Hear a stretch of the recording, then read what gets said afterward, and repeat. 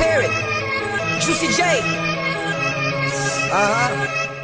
Let's rage. With Jane Oineza, you get a former child star, and it can be very common and actually tricky as a scriptwriter to know what kind of performance you're going to get from somebody like this. It's very common for child stars to take sexy roles to show audiences that they're not the child they used to be.